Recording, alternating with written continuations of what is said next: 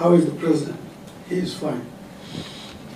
The fact that he was able to issue a statement yesterday and express his view on the matter thus far, and committed that he is studying the findings, and also expressing the predicament it has placed the country in, and saying that statement, an announcement is going to be made in due course.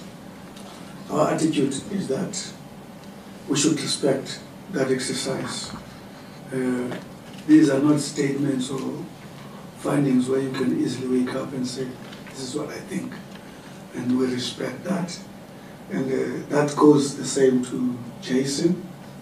And let me put in this point, the step aside, that the call on the president to step aside is not coming for the first time yesterday. It's been ongoing. To us, it's not new.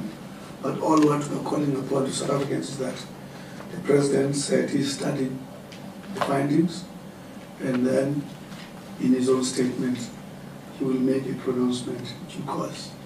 And we strongly call South Africa for the indulgence to actually await that.